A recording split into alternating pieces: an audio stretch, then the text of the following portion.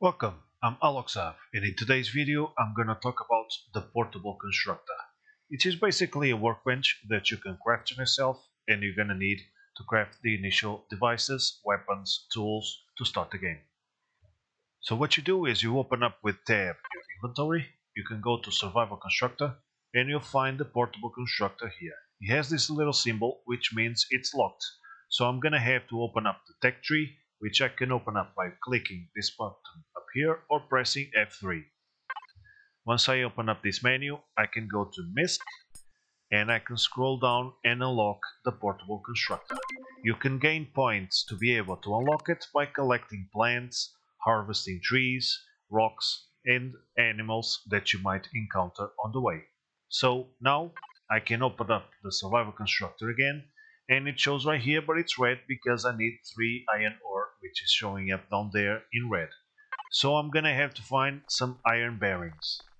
You can find iron underneath the ground, but for this little amount it's just easier to find one of these. They always look like this. This is the iron bearing with this bluish color. So you pick up the survival tool, resource mode, and you harvest this bearing.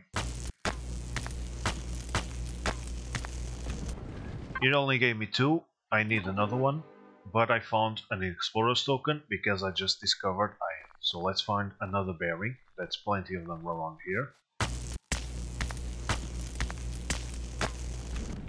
So now I can craft the portable constructor. I'm gonna queue it up and wait for it to craft.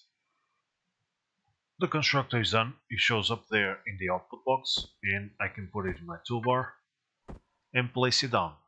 You can place it everywhere and you can pick it back up again. Just be mindful that if you have stuff inside, you can still pick it up and the things will drop on the floor. So be careful that before you pick it up, you collect everything inside. The great advantage about the portable constructor is that it has infinite capacity. You can pretty much put everything, blocks with any volume go in there. It has a certain limit for the amount of things, but you can pretty much put everything into its input box and it doesn't require any fuel. And as you can see, with the resources that I put in, I'm already able to craft a bunch of stuff except these red things, which means I still don't have the resources. In the portable constructor, you can craft food items, you can craft meds, weapons, tools, and ammo.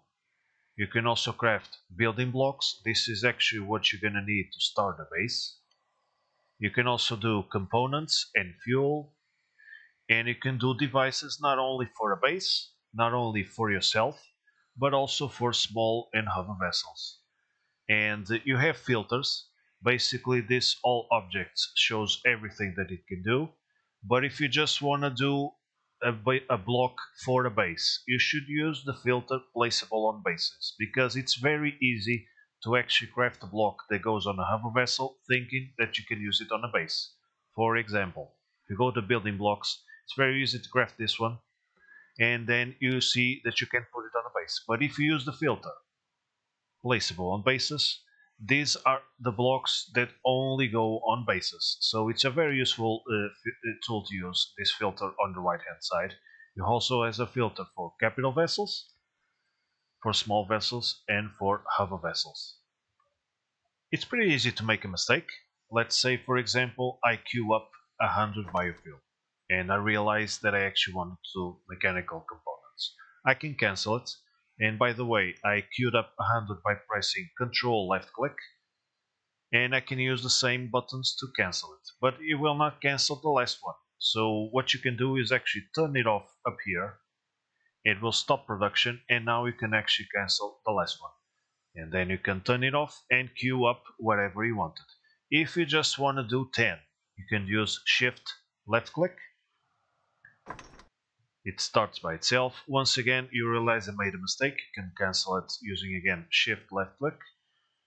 But then the last one you can't stop, so you can turn it off and stop it like this. Once it actually stopped crafting something, it will show up here on the output area. It has plenty of room. You can actually craft a bunch of stuff and go on your way. And then if you want to, or if you basically just don't have room to actually pick it up, you can put it in an input box because it allows you to put everything you want in here. It also shows on the map, quite not be very visible, so in fact I'm gonna pick it up and put it elsewhere because it's conflicting with it's saying and I can't really show on the map.